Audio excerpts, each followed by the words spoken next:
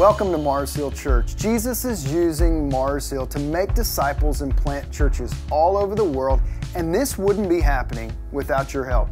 Your gifts enable what you're watching right now and help plant churches, equip evangelists, and translate resources and study materials for people who have never had access to them before. Whether you're a part of a local Mars Hill church or you're one of hundreds of thousands of people listening and watching sermons each and every week, you're a part of our global family, and I want to thank you. I encourage you to pray about giving to Mars Hill. You make this content available for free to anyone in the world. Send out more pastors, plant more churches, and bring the kingdom of Jesus Christ to our world today. Thank you. Howdy, Mars Hill. Pastor Mark here on vacation with Grace and the kids, and it's that time of year for Best Sermon Ever. We bring in some great Bible teachers to open God's Word with you. Today I have got Jack Graham. Great guy. He loves Jesus and baseball, so you know he's filled with the Holy Spirit. Jack pastors Prestonwood, a big, huge, and I mean huge Baptist church in Dallas, Texas, and it's unbelievable what God has done there. He is an amazing leader. He's a great husband and father, and he's a highly gifted Bible teacher. We're very honored to have him, and part of what we did for him as well is guaranteed him some Mariners tickets if he came up to the great Northwest to enjoy our weather and to teach God's Word.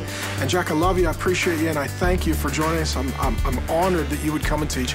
And one of the things we always like to do, because our Best Sermon Ever series is a little fun, we always give a gift to our special guest. And since my friend Jack Graham is a Baptist, we got him some grape juice. So there you go, buddy. Love you. God bless you. All the grape juice you can drink, and go Mariners.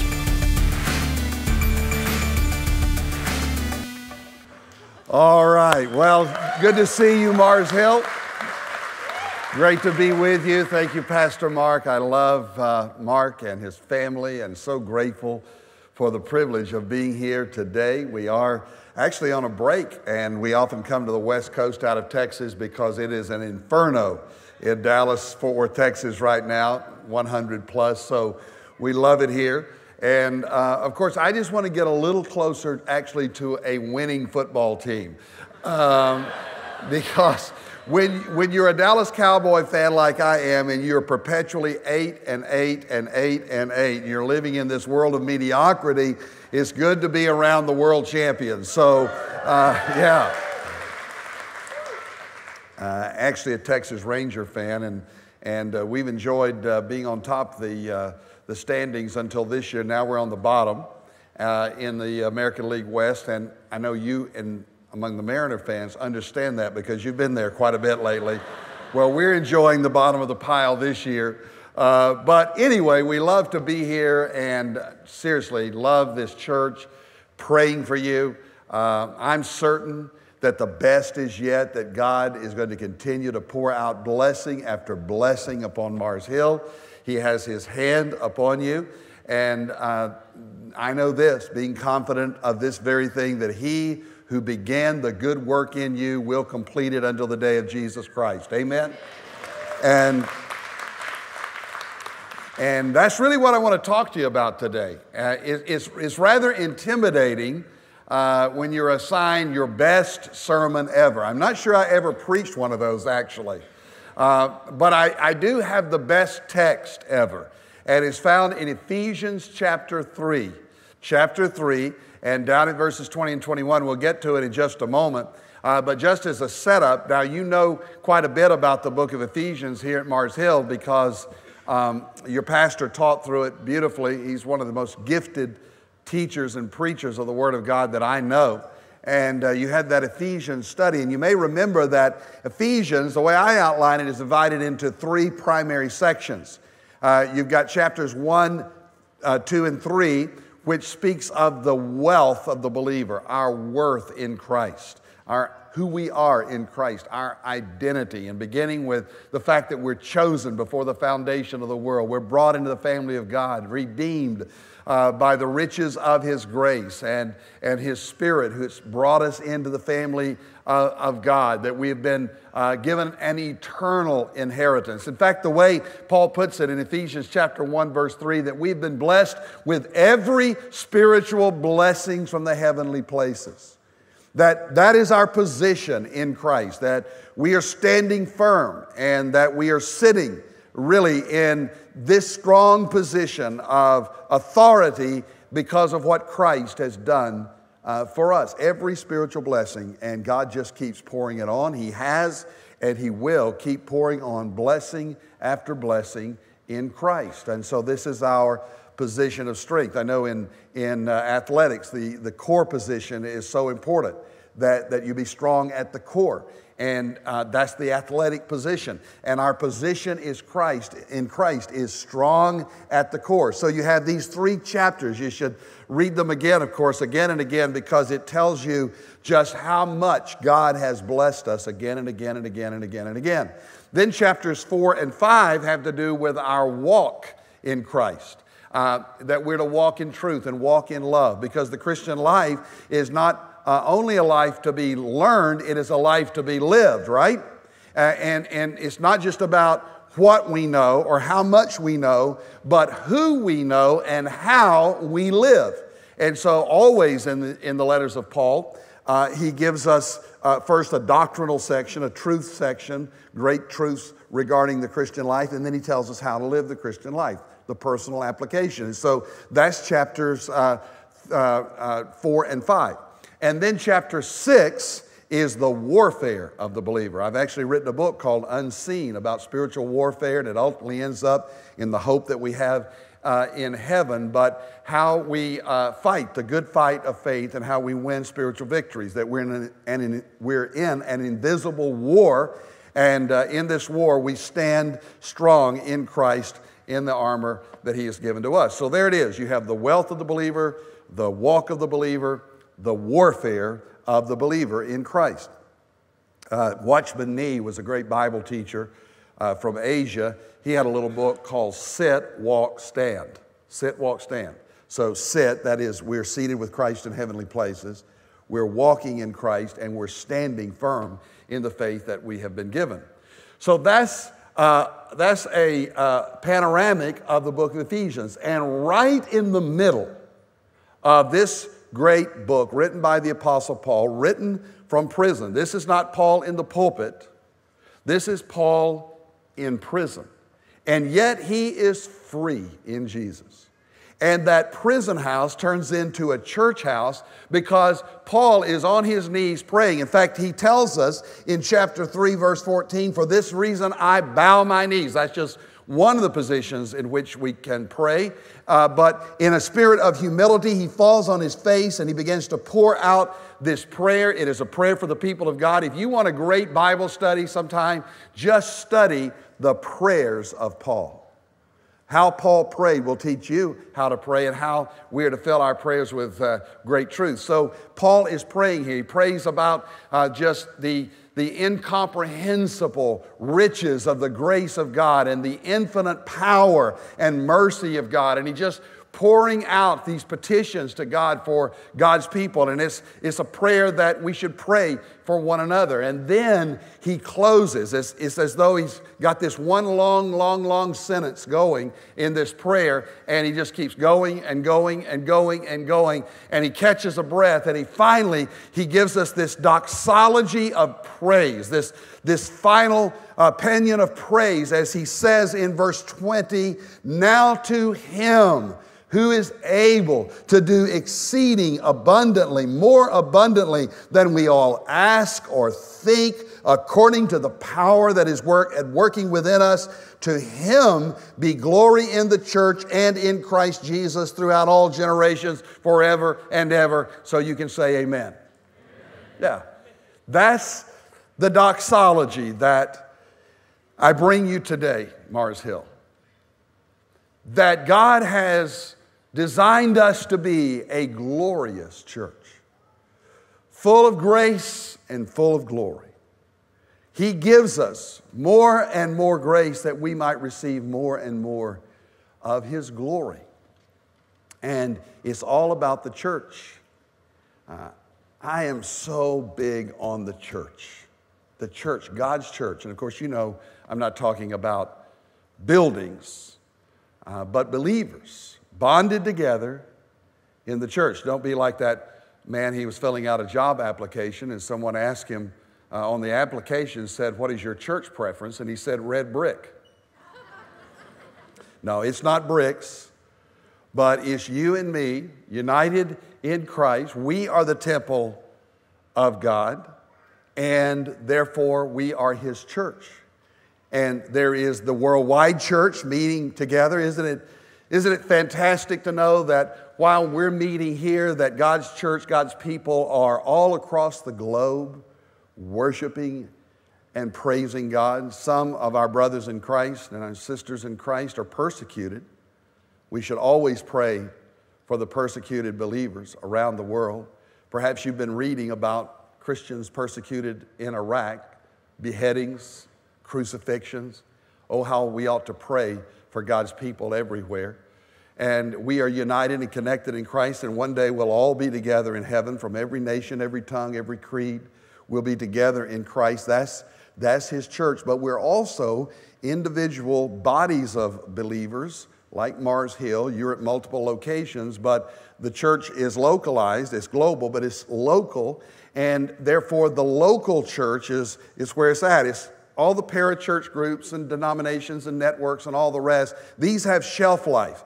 But the church of the Lord Jesus Christ is perpetual because it's the only thing that Jesus started, and we'll be here when He gets back, when He takes us on to heaven. And He said, "I will build my church, and the gates of hell will not prevail against my church." He didn't say, "You will build my church," or "I will build your church." He said, "I will build my church." We are His, and we belong to Him, and so does His church. Years ago, back in the 60s, I was a teenager in the 60s, the Jesus movement came from the West Coast all the way across to America. It was one of the real revival movements that we've had in our generation. Truly was a work of the Holy Spirit. It began on the West Coast. It actually began in a local church in Costa Mesa. And it was therefore birthed in the church. Unfortunately, at some levels, the Jesus movement became identified as separate from the church, just pockets of people meeting, not identified with local churches. And, you know, I came to see that in anything that is not connected, vitally connected to the church, anything that calls itself a Jesus movement that is not connected to the church is not really a Jesus movement, because the church is the bride of Christ. And oh, by the way, anything that calls itself a church that is not a Jesus movement, that's not fully focused on Jesus, is not really a church. It's just a group of people getting together. So I love the church because it belongs to Jesus, and He has given us the privilege of being a part of His family. You know, most everything good that has ever happened in our lives has happened as a result of the work of Christ through His church. I started to church 9 months before I was born, when my mother began taking me to church, and my father, and I'm grateful for a Christian heritage growing up. I was birthed into the church, but then I was given a new birth and I received Christ as a child. I came to know Christ as my Savior because of the ministry of a church, because teachers were teaching me God's Word. Never underestimate, if you're teaching children, the impact and the influence you have on little boys and girls, teaching them the stories of the Bible and pointing them to Jesus. Because as a little boy, I came to receive Christ as my Savior. I didn't have a big record of sin, but I would have one to come, that I certainly have needed the grace of God. You do understand that about salvation, right? That salvation, God's grace, is for our sins past, present, and future. That it's not just a new start, an upstart. It is a new birth and a new life, and every sin is forgiven. The blood of Jesus Christ, God's Son, cleanses us from all sin. And so past, present, and future. This is why I know that I'm secure in the grace of God, guaranteed eternity. Because any sin that I commit. Some people want to say, well, can you sin away your salvation? Can you sin so much that you sin away your salvation? And I always want to say, what kind of sin are you talking about? How many sins are you talking about? How many sins do you have to sin to so-called sin away your salvation? What kind of big, horrible sins do you have to commit in order to say you're out, you no longer have it? Look, if there is one scintilla of a cent of sin held against my account, I'm lost forever. That's why all sin is covered by the blood of Jesus Christ. We just worshiped Him and sang about His blood. And so I was saved as a little boy, and I've lived in that grace. I was called to preach as a teenager in my church, and it was there the Spirit of God dealt with me in my heart, and the greatest decision I ever made was to fulfill the call of God upon my life. I've been doing it a long time now. I started preaching when I was a teenager and pastoring a church when I was in college. So I've been at this a long time, and I can tell you that being a pastor is the world's worst profession, if that's all it is. But it's the best calling possible for me. I am so grateful for God's calling. And that happened to me in the context, in the connection of God's church. By the people who, my pastor and others who poured their lives into me, and their example encouraged me to follow. I met my wife, Deb, in the church. We were married at the church. We stood at an altar in front of a minister in God's church, and we committed our lives before Christ and before our family of friends in faith, and followed Christ as we walked together now in life. And then our children came along, and we dedicated our children to Christ in the church, both formally and informally.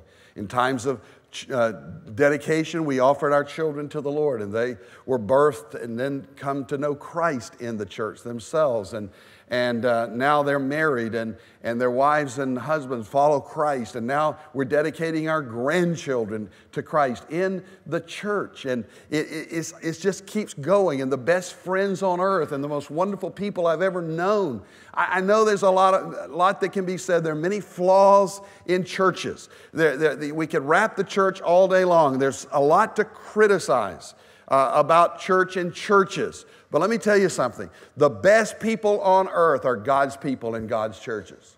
And God's people will be there for you when nobody else will. When all your other friends walk out, the friends that you have in Christ will walk in. We're having a problem down on the Texas border with the immigration issue, and maybe you've heard about that. And we have a political problem, of course, and in securing the borders of our country. But we have a humanitarian issue at stake with these little children that are coming across the border, and what to do with children who are basically trafficked into this country and abandoned by the traffickers and so on. What to do with these children? Well, the government doesn't know what to do with them, but guess what? The church does. And guess who's there serving those little children and blessing those children and being Jesus in the lives of those boys and girls and their families? The church. And the church is the first one to show up and the last one to leave. That's God's church. And that happens again and again and again all over the world. I'm telling you that we should love God's church. Don't tell me you love Jesus and don't love His church. That's like saying, well, you know, I like Jack Graham. It's Deb Graham I can't stand. Well, she's my bride. You don't love her, you don't love me. And the church is the bride of Christ. You love Christ, you love what Christ loves. And so I pray that you love your church. I pray that you pray for your church and that you support with your life the fellowship of God's church. Now, having said all of that, Paul gives us this praise, this doxology, this devotion back to God, and it tells us what a glorious church is like. What a healthy, happy, holy church is about. Yes, a church is to be holy. A church is to be healthy, spiritually and growing and reproducing. And a church is to be happy, happy in Jesus, full of joy, regardless of the circumstances, because they ate their meat with gladness in the book of Acts, and they were filled with joy in the Holy Spirit, and so should we. So how does that flesh out? Well, it's right here in our text. A glorious church is one in which we focus upon Jesus. Our focus is on Jesus, fully and forever. It says, now unto him who is able. Now unto him. Now unto him be glory in the church. It's all about him. I know it's been somewhat cliche. It's almost becoming a religious cliche to say, you know, it's not about you. But guess what? It's not about you, the church. It's not about me. It's about him. Always has been, always will be. Never been about me, never will be about me. There are ministries to me and you. There is service within the body of Christ to one another, but ultimately the purpose and the plan of God for his church is to exalt Jesus Christ, to worship and witness of Jesus, who he is and what he has done. That's what I love about Mars Hill. It's a Jesus church. And when I listen to your pastor preach, when I read about what's happened here from a small Bible study to this magnificent congregation that's spread in multiple states and multiple sites, I love the fact that it's built on the basics. And that's the Word of God and the testimony of Jesus. The foundation that is in Christ. And while things may shake on the foundation is firm. How firm a foundation, you saints of the Lord. And it's like, you know, they said, Vince Lombardi, the Packers head coach, after he was disappointed with his team and the way they played, they weren't blocking, they weren't tackling, they weren't running, all the basics. He decided just to start over with his team, and after a practice, he held up a football and said, gentlemen, this is a football. And I want to remind you that the church, the basics of building the body of Christ, the Word of God, the witness of the gospel of Jesus Christ, ministries of mercy that care and share the love of God. It's loving God and loving one another. It's investing in the kingdom of God and advancing the work of Jesus Christ here and around the world. It's global and it's local, but it's all about Jesus. All about him. And the first time it becomes about something else, that's when I'm out. We have a lot of ministries at our church. There's this whole movement that we have now in America called the mega church. I don't even like the idea of calling a church a mega church because it puts the emphasis in the wrong place. It puts the emphasis on the size of the church or the programming of the church. I don't like being called a mega church. Never set out to build a mega church. Just set out to reach people for Christ, as many as possible, and take as many people with us to heaven as possible, and to grow them up in the faith on the way. But be that as it may, the church, the mega church idea really should be about mega ministries for Jesus. Not how big the church, the buildings are, but what is the size of the heart of that church for Christ and for people.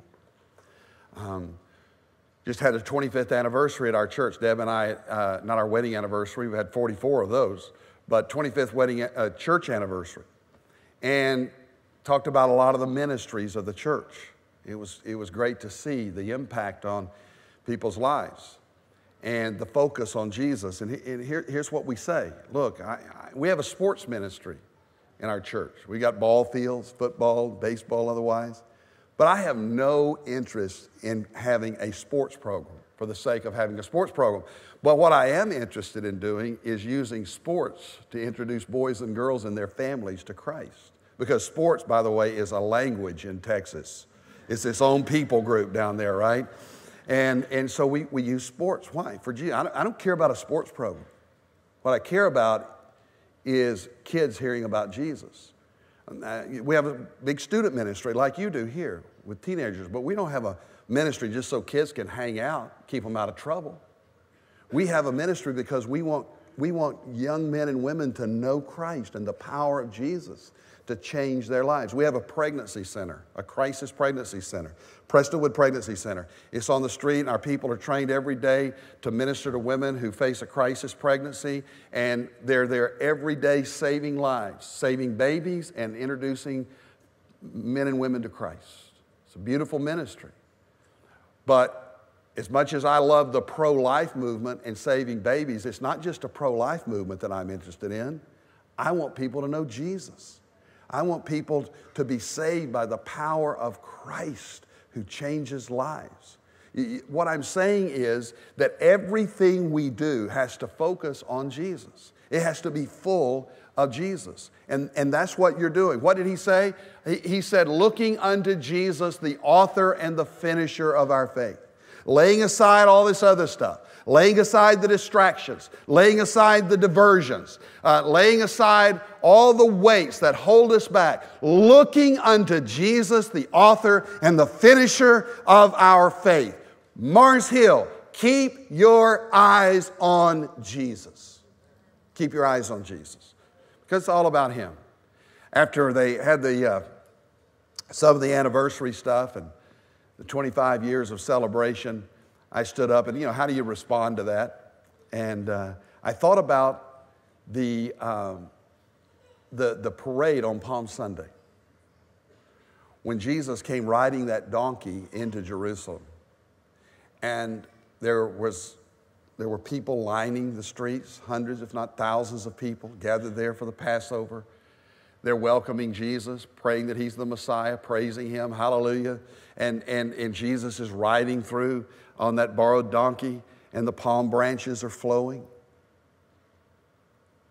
And even that stupid donkey was smart enough to know that the parade was not for him. And I'm smart enough to know, and you are too, that all of this parade, the hallelujahs, are not for us, it's for Him. I'm just the donkey. I've been called worse. I'm just the donkey carrying the Master's message. So our focus must stay on Him, strong and clear. But there's something else. Our faith is in Him. Our faith is in Him. Now, unto Him who is able, that's our focus. But now unto Him who is able, God who is able to do what? Exceeding abundantly, more abundantly than we could ask or think, dare to dream, or dare to imagine. Don't you love that? That we cannot out-ask Him, out-dream God, out-innovate what God wants to do, that God wants to do so much more in our lives than we ever imagine by the power that works in us. Now, before we go on with that, let me tell you let me show you what kind of power that is. This is not some Mickey Mouse power. This is the power of God. Look in your Bibles. You've got your Bibles open to Ephesians 3. Look at Ephesians chapter 1 and verse 19. And for those of you who are watching on the screen, we'll have it there for you. But it says, what is the immeasurable greatness of His power? Okay, what kind of power is this? Toward us who believe, according to the working of His great might, there's another word for power, that He worked in Christ, energy, that's another word for power, in Christ, when He raised Him from the dead and seated Him at the right hand in the heavenly places, far above all rule and authority and power and dominion, another word for power there, and above every name that is named, not only in this age, but also in the one to come. And then He goes on to say He's put everything under His feet. This is the power of His authority. The power of the authority of Jesus. You say, what do you say? Well, there's a difference in strength and authority. Here's a police officer on the street, let's say, and he holds up his hand or blows a whistle, stops the traffic, stops a Mack truck, whatever's coming his way. Why?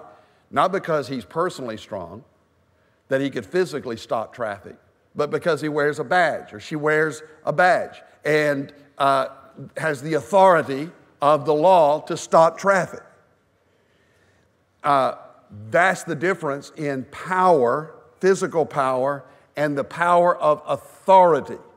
Jesus has been given all authority, all power. And guess what? He has given that same kind of authority to us. You need to understand who you are and your authority in Christ. It is this kind of power that enables us to overcome the powers of the devil, the power of the enemy, against any power that would rise up against us. We have the wonder-working, almighty power of God through Jesus Christ. Guess what? It's resurrection power. The same power that raised Jesus out of the grave is living in us. His divinity inhabits our humanity. That's power. And that's what Paul is praising God about. That God is able, therefore, to do anything but fail. He is able to save. He's able to keep. He's able to secure, to strengthen, to sustain. Look up all the times in your Bible where it says God is able and see what follows. God is able. And let me tell you something, God is able to meet any challenge that you as a church face, more than able to meet any need that you have in your life. Unfortunately, some of us are kind of living in between salvation, the new birth, regeneration, and when we are glorified with Christ in heaven, and in the middle we're sagging a bit. It's sort of like an old bed. When Deb and I got married, we were college students, and someone gave us an old bed. They said it was an antique. It was really just a hunk of junk, to be honest with you. But it was what we had. And we had this bed and the mattress that came with it, and it was firm on both ends, but sagging in the middle. I kept waking up with a backache and couldn't figure out why. Had a firm headboard, a firm footboard, but sagging in the middle. You know, a lot of Christians are like that. You're firm on your faith in that you have trusted Christ. You're firm, you're certain that you're going to heaven when Jesus comes for you. But in the middle, you're sagging a bit. Why? Because you don't know the strength and the power of Jesus Christ in you. The greatest spiritual lesson that I learned as a young Christian was the power of God's Spirit, the Spirit of Christ living in me. Yes, Baptists do believe in the Holy Spirit and in the power and the presence of the Holy Spirit. Jesus said, without me, you can do nothing. What about nothing do we not understand? He didn't say without me, you can do a little bit or so much. He said, without me, zero, nada, nothing. And when I learned that the Christian life, the Christian life is not hard. The Christian life is impossible in your own strength. Nobody can live the Christian life but Christ who lives in us. And as we receive and respond to the work of the Holy Spirit in us, then we live out the presence of Christ, the power of Christ. And yes, God is able. But unfortunately, a lot of Christians, they're afraid to attempt great things for God. Fear of man, fear of failure, fear of the past, fear of the future. And so many Christians never attempt much or do much because they don't trust in a God who is able and available. How do we access the power of God? It is through prayer. I wrote in my Bible as a young Christian the words of F.B. Meyer, who was a British pastor, and he said this: you never test the resources of God until you attempt the impossible. Are you testing the resources of God by doing things? Look, if we only do those things that we can handle ourselves, how then can we experience the supernatural power of God in our lives?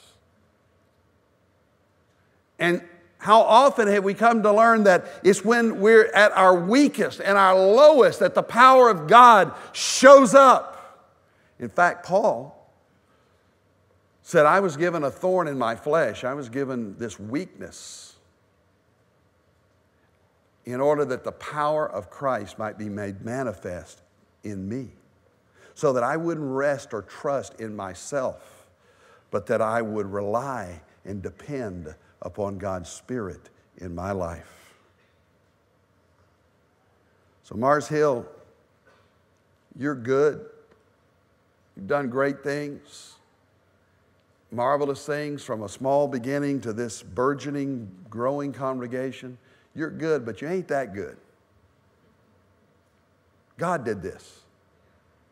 The power of Jesus working through His people enabled you to become the people that you are, reaching the world with the message of Christ. God is so able. And how I want you to once again to trust in Him, believe His promise. You're walking through something personally in your life. Let's just pull up a chair and have a cup of coffee with me. You got plenty of coffee in Seattle, okay? You, me, a cup of coffee right now. You're going through something in your life. A breakup of your home or your family, a breakdown of your own life and spirit. You're going through a financial crisis, or you wonder, where's God in the midst of all of this pain and all this suffering? Get on your face like the Apostle Paul did in this passage. Cry out to God, realizing who you are in Christ, the indescribable love and grace of God that He has given you. And then praise Him that He is a God of grace and a God of glory that is able and more than able to outthink, outdream, outact, outimagine anything you could possibly attempt for Him. Amen? The third thing is that our focus is not only on Him, and our faith is in Him, but faith in Christ who can do anything, but our fellowship is because of Him. Now, real quickly on this. He says, to Him be glory in the church throughout all ages, world without end, or forever and forever. So the church, the focus here is on the church. We have been brought together, built together by God's Spirit to become His body. And what on earth would bring people together like you this morning, from all walks of life, cross-generational, cross-cultural, economic strands, all the rest. We're here worshiping Christ together. One day we'll be around the throne, every color, every creed, every nation, every ideology who has responded to the gospel of Jesus Christ will be there. And God brings us together as an eternal family. What brings us together is what we believe. We're not here just for a big group hug on Sundays, or the fellowship of, you can have fellowship with coffee, but that's not the fellowship we're talking about. The fellowship that we have is that we have a common Lord, Jesus. We have a common life. We've received the life of Christ. We have a common labor. We are serving together in the name of Christ. You want to know what real fellowship is? Get together with other Christians and serve Christ together. And the connection that you make, praying together, working together, serving together, that's fellowship. We have a common Lord, a common life, a common labor.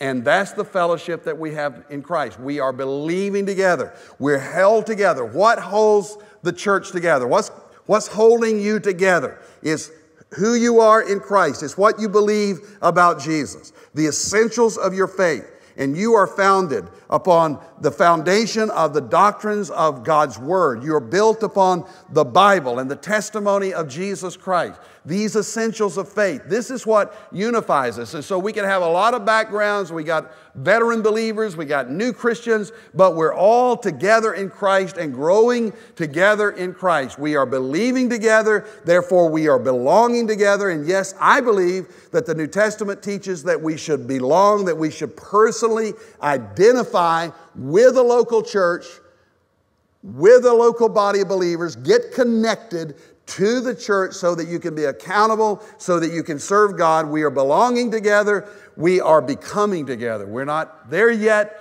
We're not where we ought to be. We're not where we're going to be, but we're becoming the people, and we are allowing Jesus to grow us up in this faith. And therefore, because of Him, we are together today and triumphant today. Mars Hill, I'm looking at you, talking to you. I'm telling you, you are together and triumphant in Christ. One final word, and that is our future as God's people, God's church, is with Him. That's glorious. The same nail-scarred hands that open to us the doors of grace to salvation will one day come again and open the doors, the gates of glory. Yes, Christ is coming for His church, His bride. And I say with the Apostle John, even so come, Lord Jesus. Every believer should live on tiptoe of expectation, anticipation, perhaps today. Could be today. I pray today. Because that day in which we will be caught up with Him, that day when we meet the Lord, either through death or through our being taken away into His presence when He comes again. Either way, we will be with Him and His church forever and ever. That's why He said the gates of hell will not prevail against my church. Read the book of Revelation. It's full of Jesus and His church and His people. It is full of the glory of God.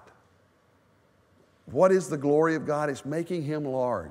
When you glorify something, just like you're glorying in your Super Bowl championship, when you glory in something, you make it big. You tell everybody. You make it known. You put it out there and up there where everybody can see it. And when we magnify Christ, when we glorify Christ now and forever, it is all to exalt Him and to lift Him up so the whole world can declare His glory. That every knee and every tongue will confess but every knee will bow and every tongue will confess that Jesus Christ is Lord, to the glory of God.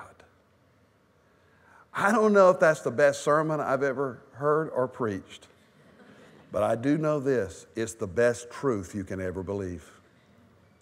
It's the truth. It's the truth. When I was 31, 1981, I went to be pastor of the First Baptist Church of West Palm Beach, Florida. I was a Texas boy, been landlocked my whole life, and now we're on the southeast coast of Florida. Loved it down there. And this church, it looked like a wedding cake church. You know, tall steeple, and it was historic in many ways, and had Corinthian columns, and it was struggling. God did a great work in the 1980s, and our time there, we're grateful. But when I got there, one of the things that I had to deal with was this massive pulpit. Some of you maybe who grew up in church have seen some of these huge, massive pulpits. You have to walk up in them, you know, and it wraps around you, and you're standing up like this, and you know, there's no place to move. As you may have noticed, you know, I move around when I preach, and you know, but I'm just locked down in this pulpit. I'm thinking, how am I going to get rid of this pulpit? Because in those days, you know, you're the young pastor. You don't come in and take out the church's pulpit. Okay? You just, you know, maybe today, not then, okay? So I'd say, how in the world am I going to get rid of this massive weight? And one day I was walking through the church, opened a closet door, just for no reason, looked in there, and there was a small pulpit. It really looked like just a speaker stand. It was about this size, at about this height, and it had a rail like this. A lot of the old pulpits had a little rail that came out with spindles, and so it was a beautiful thing, but it was beaten up. It had been stuffed in this closet. I think they were using it for every now and then for somebody to have a Bible class, but it was just junked in the closet. And I asked one of the old timers who'd been around the church, because it was a beautiful pulpit. I said, what is this pulpit? And said, oh, that pulpit has a great story. I said, tell me. Said in 1928, a massive hurricane hit the southeast coast of Florida, and West Palm Beach took the brunt of it. Said in those days, the church was a big wooden structure. It was almost a tabernacle built with wood. So when that hurricane came through, it tore down everything in the city. It was horrendous, including that church. That church building was on the ground, splintered into pieces, except for one thing that was left standing: that pulpit. And I said, hot diggity dog, I got my new pulpit now. And my new pulpit was an old pulpit, because we took that pulpit and we cleaned it up, and I told that story and they started cheering, you know, that we had this great old pulpit that was standing there. But then after that, one of the members of the church who was around in those old days came up and said, and preacher, there's something else about that pulpit and about that hurricane. The only thing that was left on that pulpit, and it was left, was the pulpit Bible. And that Bible was open on the pulpit and survived that storm. And it reminded me of the truth that the flower fades, the grass withers, but the word of our God shall stand forever.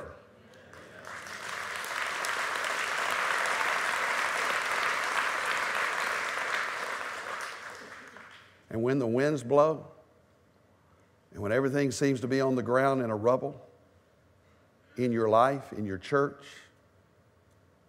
count on the fact that the Word of God will stand. Count on the fact that Jesus is Lord, and that forever and ever and ever and ever, He will be worshiped as King. Mars Hill, keep your focus on Jesus. Keep your faith in Jesus, who is able to do above and beyond what you ask or think or hope or desire or dream. Keep your fellowship, loving the Lord and loving each other because of Jesus. And know that your future is with Him because of Jesus. If you don't know Him as your personal Lord and Savior, if there's never been a time in your life when you have repented of your sin, which means to turn from your sin and then trust in Jesus, who died on the cross for your every sin, who rose again so that you could have eternal life. If you've never repented of your sin, responded by putting your faith and trust in Jesus Christ, my prayer and my plea is that you would do it today. Today. Would you bow your heads with me in prayer? Lord, we pray for those right now who are responding to your word, inviting Jesus into their lives, trusting you, Lord, as Savior and God. Help them to know that they belong to you. Give each of us the assurance that we have life forever in you. I pray for the believers in this room. Lord, strengthen us, because you are able to do so much more than we can do for ourselves ever. Strengthen us in you. Supply our every need, we ask you. Minister your grace and your healing to your people. And Lord, when winds blow against us, thank you for the promise that nothing will prevail against your church, and that your word and your people, because of your Son and our Savior Jesus, will stand forever. Amen and amen. Pastor Sutton Turner here. The sermon just finished, and you can still play a role at Mars Hill Church. Whether you're part of one of our local Mars Hill churches or a part of our global Mars Hill community, if you value this sermon, please consider making a donation by visiting marshill.com/give.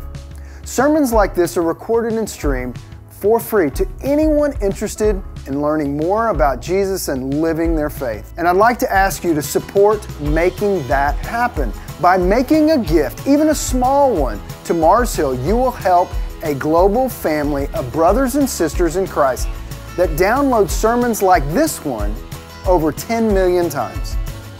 Your gift also helps plant churches, equip evangelists, distribute Bibles and study materials all over the world. Let's see more materials translated, more pastors sent out, more churches planted, and more people saved by Jesus Christ.